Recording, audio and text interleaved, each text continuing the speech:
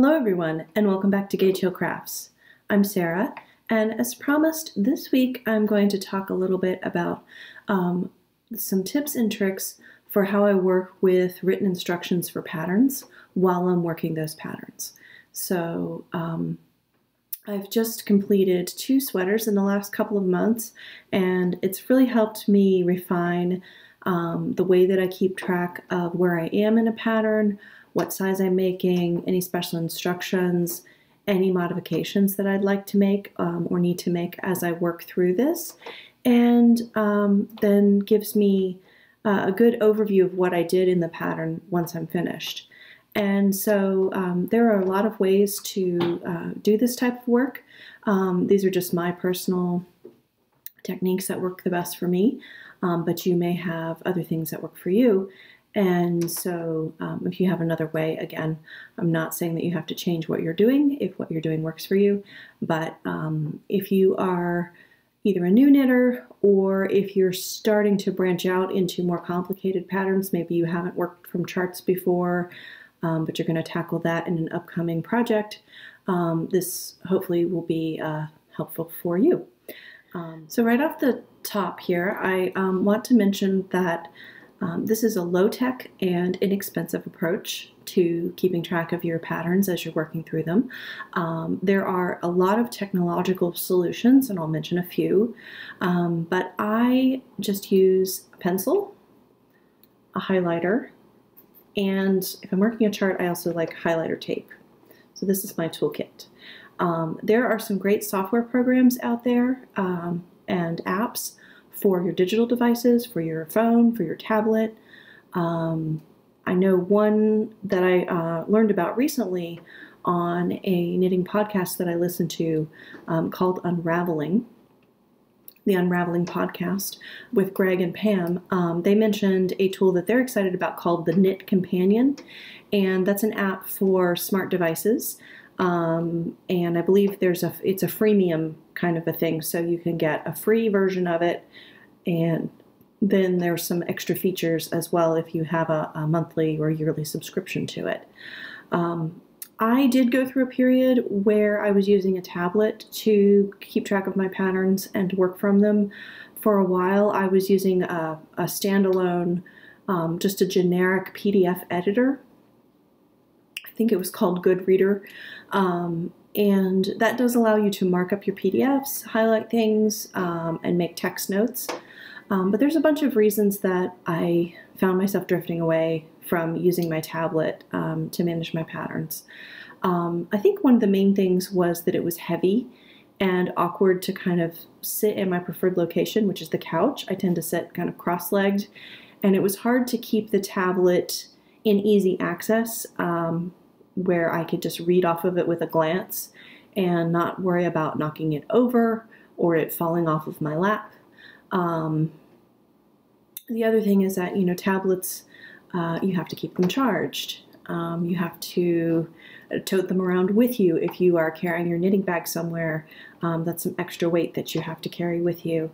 And I also just found having to wake up my tablet from sleep and enter a passcode to be kind of annoying. Now, you can probably turn the passcode feature off, but just having to wake my tablet up in order to quickly glance at something or double check a number was a bit annoying for me. And I just prefer paper because it doesn't take a battery. You can write directly onto the paper. It's easier and faster to make notes. And it's lighter weight. It's not going to crash. You're not going to have a system update problem. I do know that Greg had mentioned when he tried to download the new version of Knit Companion to test it out, his tablet was older and wouldn't update to this latest version of the software. And software companies come and go. They go out of business. They stop making certain products sometimes. So all of these are kind of considerations, and I just decided to go low tech and use some inexpensive tools and a very straightforward way to keep track of my patterns. But again, I'm not saying that using a tablet is bad. If you like that, if it motivates you to knit, if it helps you keep track of what you're doing, then that's great. Keep doing what you're doing. Another piece of technology that I don't use, but I have friends that do a lot of lace and colorwork knitting, and I'll try to insert a picture here, but I'll also try to describe what I'm talking about. It's an analog kind of stand for your printed knitting pattern, and typically they have like a magnetic bar or an elastic band that also acts as a guide when you're reading from a chart. And so I could see how that could be useful. You know, it'll keep your pattern clean. You can keep your place pretty easily with that. Your pattern's not going to get wrinkled while you're working, so you know it should be easier to read. So that's something that's interesting. But again, you have the weight factor and the fact that you have to buy this extra thing. So, you know, again, something to possibly look into, especially if you do a lot of lace knitting. I would say that might be a good investment. But for me, just plain old paper is the way to go. So before I get into the kind of tips and techniques of, you know, modifying or writing on your patterns, I just want to talk about printing patterns. And I'll use this pattern as an example. This is the Felix cardigan pattern by Amy Christophers, and I recently made a version of this sweater for myself. This copy that I've just printed is not marked up, but I'm going to be marking it up over the course of this little tutorial here. And the first thing I want to point out is that I've done something that's completely unnecessary, which is that I printed a page that only has a photo and the title of the sweater on it. And, you know, that may seem like a no-brainer, but when you're talking about toner and using up paper and using up resources, go into your print settings and you can tell the computer not to print certain pages. Sometimes you might have to skip around in a pattern if there's, you know, let's say page 2 has a lot of instructions, page 3 is mostly photos, page 4 has a lot of instructions. If the designer has alternated their layout like that, you can skip over those pages that are mostly either schematics or photographs. It's not that, you know, having photographs or schematics is not valuable. I think those things should be included with a pattern. But you don't necessarily have to print those out. So in this is a 6-page pattern, and I would say the first page and probably this last page, which just has a note on how many rows of ribbing to do, and then it has measurements, the finished measurements of the different sizes on here. So that's very important information. Obviously you have to pick which size you're going to make based on those measurements, but you don't need to carry this page around with you. So you could refer to that in your digital copy and then, you know, just highlight or circle the size that you're going to make throughout the rest of the pattern, but you don't need to print this. So you could get it down from 3 pieces of paper to 2 right off the bat. The other thing I'll say is that in most cases you don't need to print in color. You can print grayscale and that will be fine. In this case you've got you know, just a few smaller pictures, which is fine. Those would have shown up in grayscale if I'd printed this in black and white, and then the rest of it is just text. So that will help you cut down on the amount of toner and the amount of paper that you're using when you're printing out your patterns. Typical setup for before you knit is going to be choosing the size, if there's multiple sizes for your accessory or your garment, and then you're going to go through and highlight all of the instructions relevant to that size. So all of the lines that say, you know, knit until it's this long, or knit or keep increasing until you have this many stitches on your needle, all those things that are particular to the size that you're making, you're going to go through, and I will either circle them in pencil or use a highlighter marker, kind of depending on my mood. And sometimes I will make a pattern more than once. I do this a lot for charity knitting or gift knitting, where let's say I have a hat pattern, but I'm going to knit it for a bunch of different people in different sizes. I will go through and do different kinds of markings for each size as I work my way through it each time. So maybe the first time I'm going to circle a size, the next time I might underline a size, and maybe a third time I would use a highlighter. And of course you just have to remember which marking you're working from on that version. But that's not too difficult, and that way you can save yourself having to print multiple copies of a pattern. Now, as an aside, I also wanted to mention that if you are a new designer or you're thinking about designing patterns, pay attention to the way that you're laying out your patterns. That's really important. Font choice and readability are important. The amount of space between your lines is important, and I'll show some close-ups in a minute of what I mean by that. Making sure that you have adequate margins so that your knitters can make notes or make hash marks or things to keep track of where they are. All of those things is good. You don't want to cram your text so tightly that it's either difficult to read or difficult to kind of work with on the page. I would say that if you can consolidate the way that you're putting photos and schematics into your patterns so that they're all lumped together maybe at the beginning or the end of the pattern, that would also be good because, like I said, that information is important. But for those of us who like to print out patterns, it means we have less skipping around to worry about. We can just say print from page 2 to page 4 of a 6-page pattern, and we'll have all the written directions that we need. So those are just some tips. It's something that I try to follow in my designs. It's not always possible to pull it off, but I am aware and I'm conscious of that. So like I said, after that initial setup, you're going to either highlight or circle all of the directions that are relevant to your pattern. I also like to highlight things like yarn overs at the end of a line, or something, it might be telling you to switch needle sizes. That's one that I often will miss, and so I'll knit the ribbing and then I'll just continue on to the body of a sweater with the wrong size needle. So, highlight anything, any little gotchas where you'll often forget or you find yourself kind of skipping over something.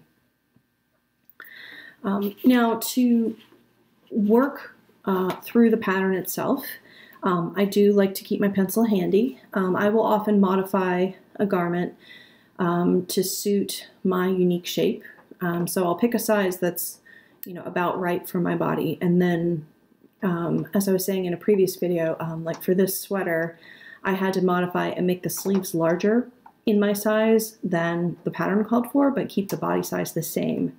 So having a pencil handy to write out those things, write out the stitch count modifications, or maybe you change the number of rows of ribbing that you did on a sleeve and then you want it to match on the other sleeve when you get to that point, so you want to jot that down. Pencil is obviously very handy for that. I like a pencil because you can erase. So sometimes I think I'm going to knit a certain number of rows of ribbing and then end up knitting a different number in the end, so you can erase and go back. Also, pencil doesn't, bleed onto your fabric or something. If your pattern's in your knitting bag with your garment, you're not going to have to worry about getting ink on your garment. In terms of keeping track of written instructions, and I'm just going to do some overlay pictures here so you can see what I'm talking about. But in terms of keeping track of written instructions, so here I have a paragraph of instructions, and it's formatted in such a way that it's a little difficult to mentally keep track of everything. So what I'm going to do as I'm working this is I'm actually going to tick off each direction so that you can keep track of exactly where you are. So for example, knit to the beginning of a round marker. That's one instruction. Okay, now I've done that. Now I'm going to slip that marker. Okay, did that. Knit 2, yarn over. Maybe I can do those together.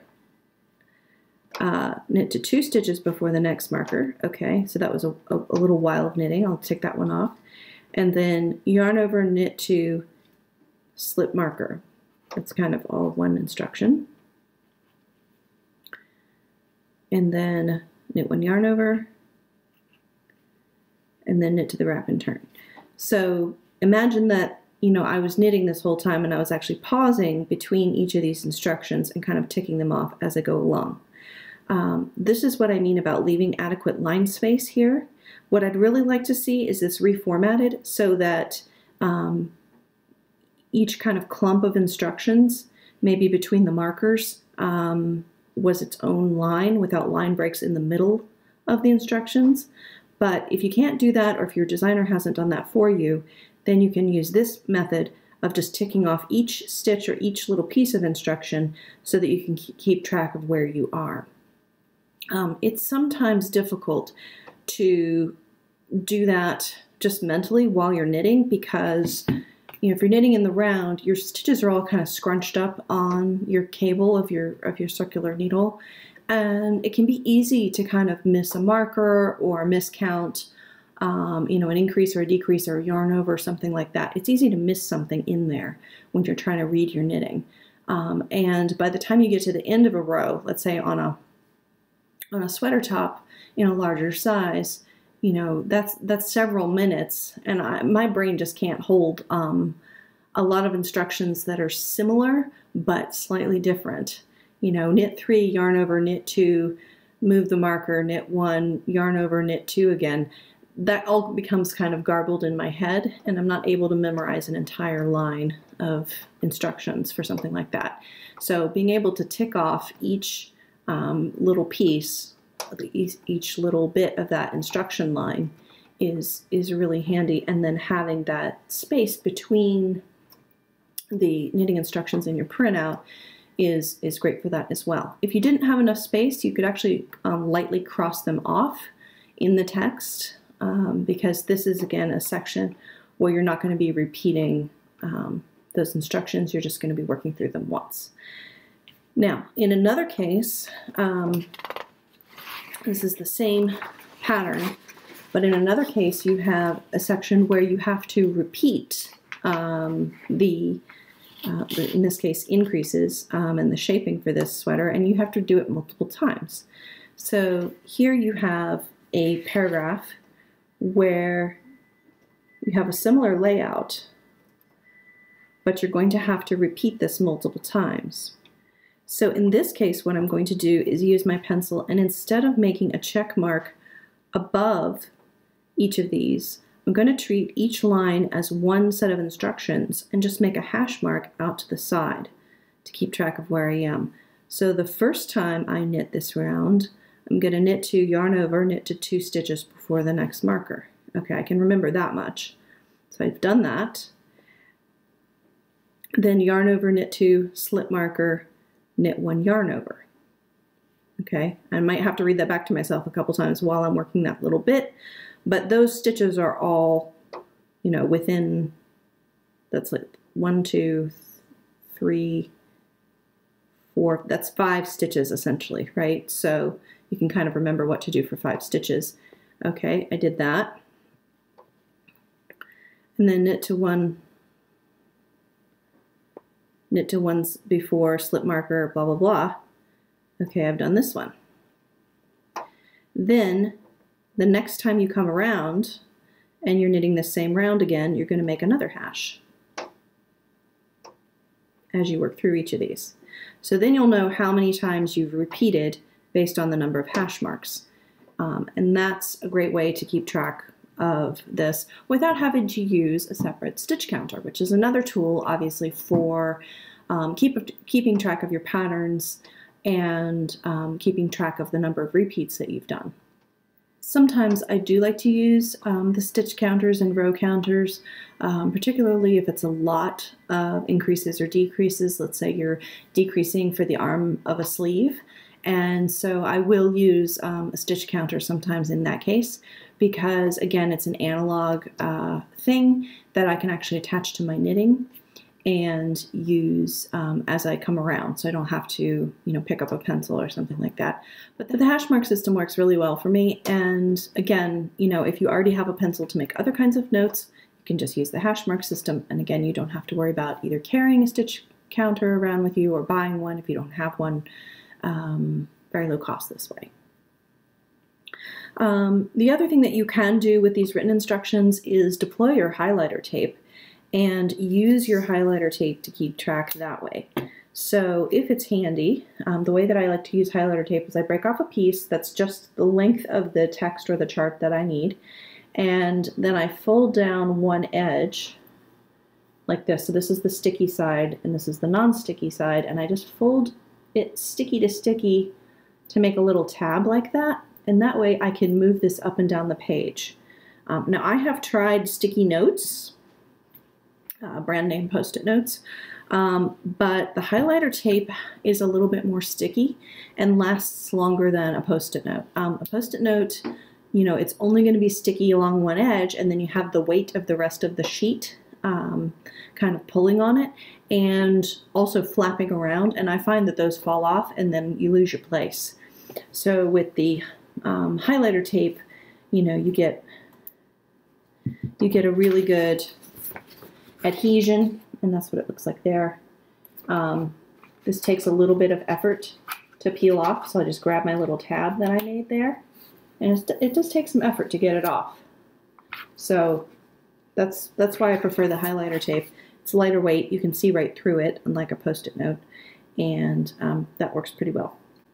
So if we were to do this the way that I was before, so you could highlight what you're working on and then move it down the page. Now you'll notice that the highlighter tape is wide enough that it is the width of, you know, multiple lines of text, so I'll talk about my technique for managing that in just a second. But that would be another way to do this with highlighter tape, is just to highlight the row you're on and then move it down, and then if you had to work it multiple times, you could do just maybe one big hash mark out here in the margin, and that would say I've done this set of instructions once, I've done it twice, I've done it 3 times, and that way you don't have to tick off each individual line. You can just make an overall for this section, how many times have I worked this. So that works pretty well. The other way that I like to use the highlighter tape is specifically for managing my charts, and I'll show you that on part of a chart from the sweater that I'm wearing. This is Manu by Isabel Kramer. I did this as a test knit for her earlier this year, and I really liked it. It's a great design. I did a whole video about this test knit and my modifications, and so you can see that earlier on our channel. Just go back on our video feed. So here's a chart from this pattern. I'm not going to show very much of it. So here it is, and there's my fresh little piece of highlighter tape, and I can just move that up and down. So here's my highlighter tape on my chart. Now what I like to do is set it up so that the highlighter tape ends at the last line that I've just completed. So in this case I would have ended line 25 and about to start 26. And I like to read off the chart at the line that's just above the highlighter tape. For me, visually, this change in color makes my eye kind of want to ignore because there's multiple lines highlighted here with the highlighter tape. So my eye kind of naturally wants to go to either the top of this or the bottom of it. And so I found that by working, you know, you work charts usually from the bottom up. And so by using this method, I put the highlighter tape over the line I've just completed, and then my eye naturally wants to follow along on the stitches just above the highlighter tape. So that's the way that I use this. Obviously you could do it some other way, as long as you remember where you're reading your knitting and how you're reading this chart. Just be extra careful that you're doing it the same way every time so that you don't skip a row or duplicate a row in your knitting. Now you can see here I've also used just a highlighter marker to tell myself. I added an instruction here because I was using a different size of needle when I got to the color work than I was on the body of this sweater. So again, something that I have trouble with is remembering to switch needle sizes. So I not only wrote it in, I highlighted it with a highlighter marker to make sure that I would remember. Back on the highlighter tape for just a second, as you're moving this up, sometimes you'll pull off a little bit of ink from your page. So this is actually the piece that I used to knit this whole sweater, and it is still sticky. It still wants to adhere, but it's a little bit dirty because it's got some ink lift. There might even be a dog hair on there. So that's another reason why I like to knit along the top of the highlighter tape rather than trying to read through the highlighter tape. As it gets dirty, as I've used it, it just becomes a little bit more difficult to see. So visually, again, you know, that really makes me want to focus on this line right here. And that's another reason that I like to do it that way. But again, whatever works for you. You could also cover up something and just knit from below. As long as you know which row you're on and which one you're supposed to be knitting, it doesn't really matter how you use it. And if your piece does get too gross, you can just peel it off, toss that away, and then just make another small clean strip like this. I have not had trouble with this falling off of my paper or getting lost in my bag, which is really good, so that's why I recommend it. So those are my main tips and tricks for keeping track of patterns, preparing patterns for knitting, and keeping track of where you are in your pattern as you work through. One last thing I'll mention is that sometimes I have to heavily modify a pattern by changing stitch counts, and so I'll insert a picture here. So here you can see that I have highlighted all of the original stitch counts for my size that the designer laid out, and then I actually drew arrows in the margin and said, okay, instead of this stitch count, do this many, and instead of this number, substitute this number, and that helped me achieve the shaping for the shoulders on this that I needed. So again, wider margins are helpful. Sometimes you can have a setting in your printer where you format the pattern onto the page and you print it at like 90% of the size, and that will just give you a bigger margin, top, bottom, and sides for those kinds of notes or hash marks. And again, designers, it's really handy if you leave 1.5 lines or even double space your patterns. That helps make sure that we have enough room to make these notes and circle things and whatever, and still make the pattern very readable. So I'd love to hear your opinion on kind of pattern management, working from patterns and keeping track of where you are. If you have any other tips or inexpensive tools that you like to use, feel free to leave a comment below. And happy knitting. I hope you will, take on the next seemingly complicated set of instructions with some of these techniques and, knit yourself something, push yourself a little bit, in developing a new knitting skill or technique, or just pushing yourself, maybe you've only knit sort of flat things, try a hat, try a sweater, try a sock. Don't be afraid of those things, because as we know, knitting is, you just read one line at a time, and if it says knit this many stitches, you knit that many stitches, and it will all come out. As long as you work from a well-written pattern, an accurate pattern, you will be able to do that and create the garment that you're interested in. So I encourage you to use some of these techniques and take on something and push yourself a little bit and learn something new. Thanks very much for joining me. Don't forget to hit subscribe to our channel for more knitting and other craft-related videos. And tune in next week. We'll have something new for you. Thanks a lot. Have a great week.